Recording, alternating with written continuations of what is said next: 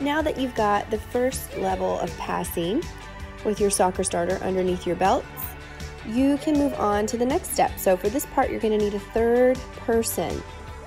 You can use a daddy, you can use a sibling, you could use a neighbor.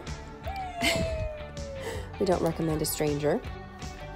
And what you want to do is hold your little's hand across from your partner passer, and this way you can guide your little kind of back and forth as your partner kind of passes different directions. And this way your soccer starter gets used to having to move back and forth to receive the ball. Again, just tons of excitement, tons of celebration every time they kick the ball is great.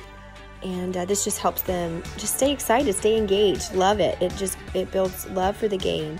And obviously, it's just fun. We're having fun together, and great practice.